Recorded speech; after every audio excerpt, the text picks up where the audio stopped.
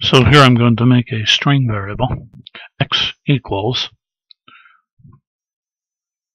that big ship, space, then x plus equals transports goods in space and a quote, then x plus equals one more time, transports goods in corrugated containers, close quotes. So what is an X? That big ship transports goods in corrugated containers.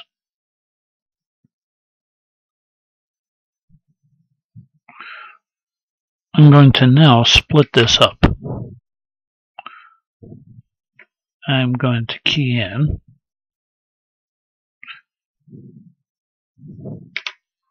I'm now going to split this up. Y equals x dot split. Open, close parens, hit enter. And my Y now has these individual words as separate elements within the list.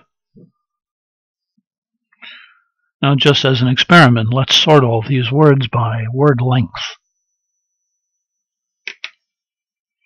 How do you do that? Well, Y, yes, sort your silly self, and the key that you're going to use for sorting yourself is the length function. That's it. Now if I key in Y, they're sorted according to word length. 2, 3, 4, 4.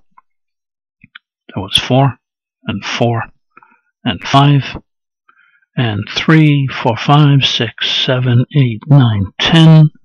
1, 2, 3, 4, 5, 6, 7, 8, 9, 10. 1, 2, 3, 4, 5, 6, 7, 8, 9, and 10. It worked. And that's all I want to talk with you about today.